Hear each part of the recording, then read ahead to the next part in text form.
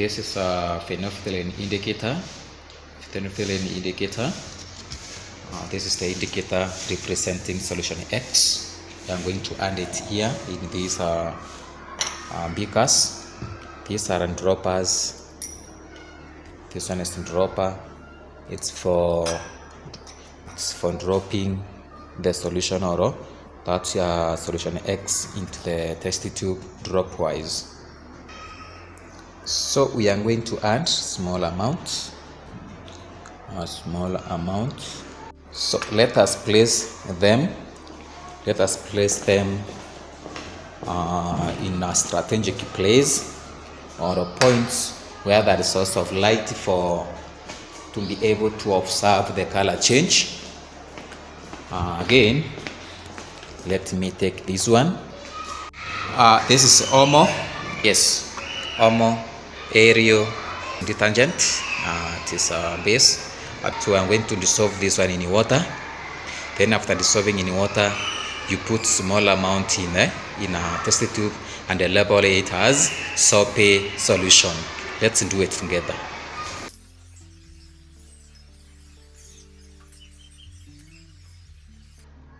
So there's soap.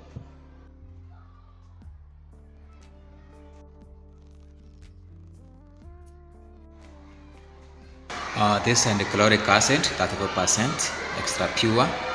And in this one, we are going to make a solution that is a acidic solution. We label it as solution A, C, and D. A, C, and D. Very, very keen when handling hydrochloric acid. You can see it produces gas. So put a small amount of that acid in a small beaker. Then add it to a small amount of water. Don't add direct, but tilt the beaker as I'm going to show you. Then as the hydrochloric acid is very corrosive, you can see here it is corroding the surface where it has been poured on.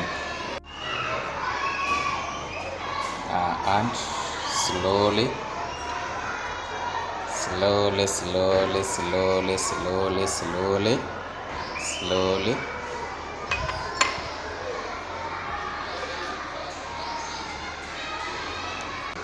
this solution A.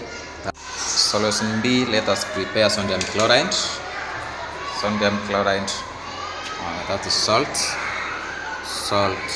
Dissolve it in water to form neutral solution. Sodium chloride is a neutral substance, and we are forming neutral solution by dissolving this salt in water. Shake.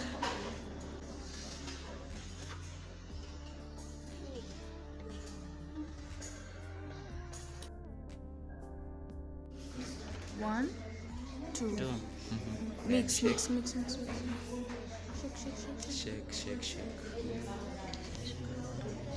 Then stop so that they can read.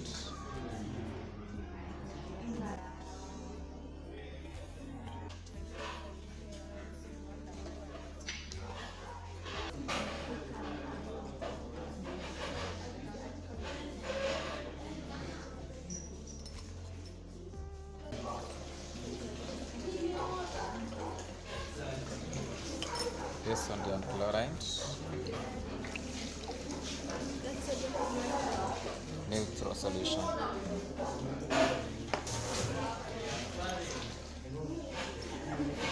Sodium hydroxide, this one is adenosine basic.